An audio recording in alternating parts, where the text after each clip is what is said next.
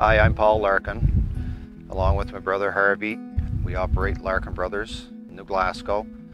On 68 Larkin Lane is where the farm is. Our processing plant that we purchased a couple of years ago is out in Crapo. Over the last 20 years, we've been growing turkeys and chickens without any medication in the feed. All our barns are designed with big doors, so there's fresh ventilation. 25 years ago, Dad had a few turkeys for his family.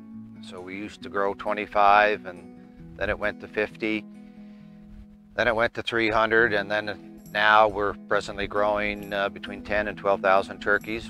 We start off in January with turkeys for Easter. We get some extra ones so that we can have turkeys for the freezer for our frozen market for the food service and the wholesale industry. We get turkeys in May, June, July, August and September, so there's only a few months of the year that we don't get any. The turkeys for 3 months will get you around a 13 to 15 pound turkey, and then we grow them up to 6 months, and that gives us various weights from 18 to 22 to 25 pounds. The toms are the male turkeys, and we grow them for 5 to 6 months, and we take them and debone them for our value-added product. We take all the dark meat, which is put into our sausages and meatballs, and the breast we use to smoke for sandwiches. We have a little market for that, and another market for boned-in breasts that Maid Marian's uses in Charlottetown. Papa Joe's in Charlottetown also uses our bone-in breasts. So those are a couple. And these are the propane brooders that heat our barns, burn a lot of propane. We've got big tanks outside for every barn. The birds, when they come in as day olds, temperature needs to be 92 degrees. Any cooler than that, they crowd in the corners, so they need to be comfortable. And as they get older, then we slowly turn the temperature down and turn the fans on for fresh air. Our feeding system is timed. It comes on once a day, and the water in front of them all the time and feed in front of them.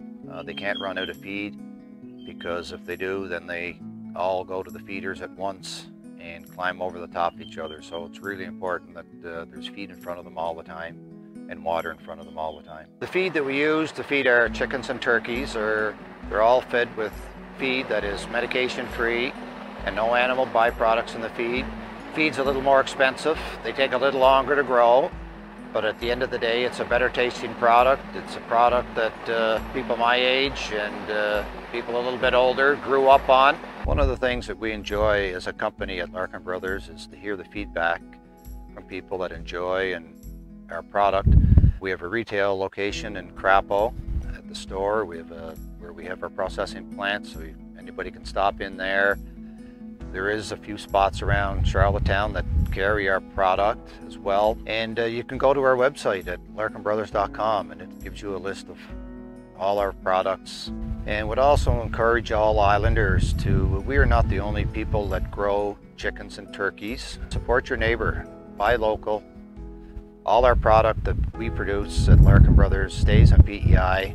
It doesn't go off the island, so all the birds that we grow and process are on PEI. They stay on PEI. And again, encourage all islanders to support local.